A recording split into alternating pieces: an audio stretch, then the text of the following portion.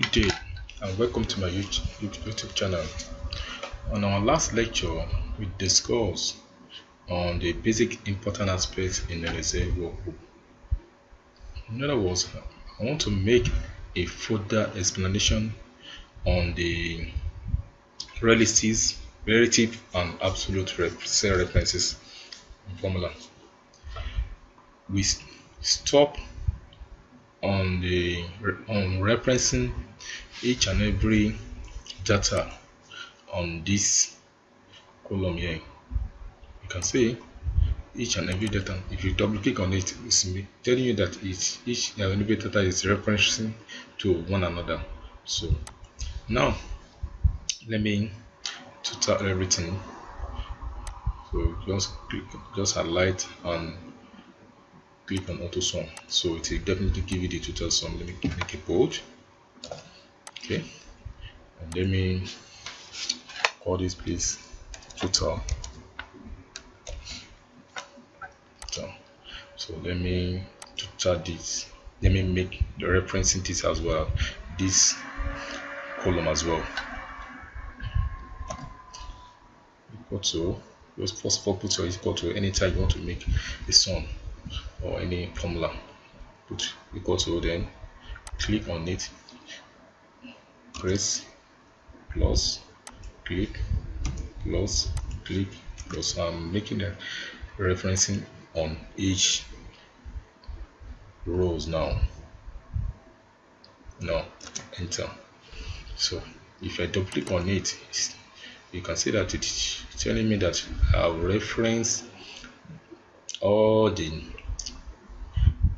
numeric data on January, February, March and April. Okay, I can as well drag it down because it's already referenced already, so I can as well drag it down and get all the figures there. Let me make it bold. All right. What I want to show you now is how to make an absolute reference. Now, if you can see that, so we have referenced each and every item on the cell. You can see C. Here is C3, D3, E3, F3 and 3. So that is referencing. Now we want to work on the absolute reference. Now let me call here percentage. All right, let us work on percentage. How do you give percentage to the percentage in relative to the total? If I want to get a percentage in relation to the total here, the first thing I'm going to do is to press equal to, then G3. You can see the way I'm referencing it, divide by the total. You can see, then press enter. So invariably this is telling me that I'm having personnel record is having 14% of the total record.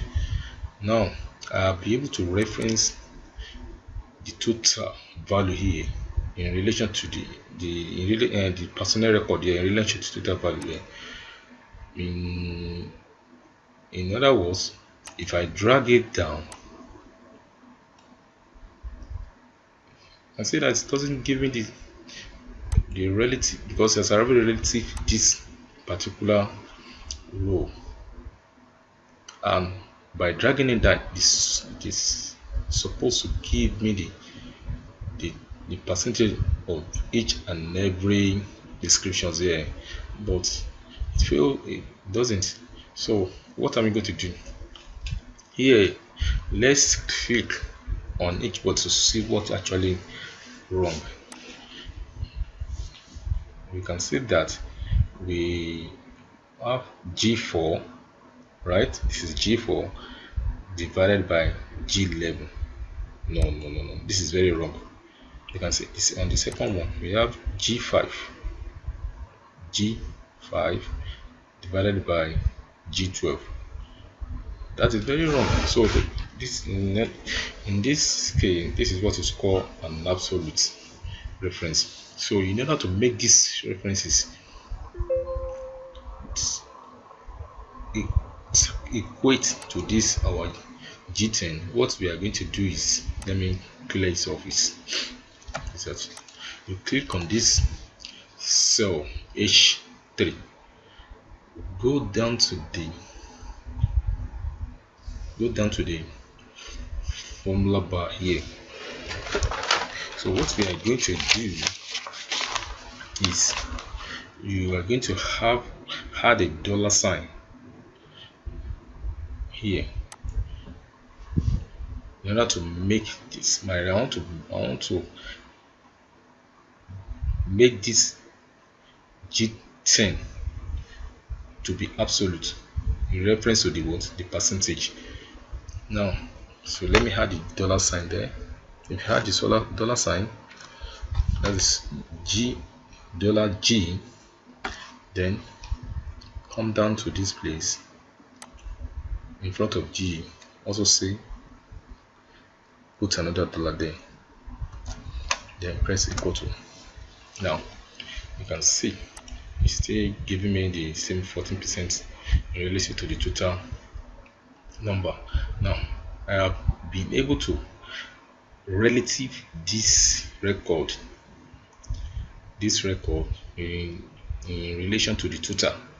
So by dragging it down, so there is no the absolute references can only make use of only one cell, only one single cell.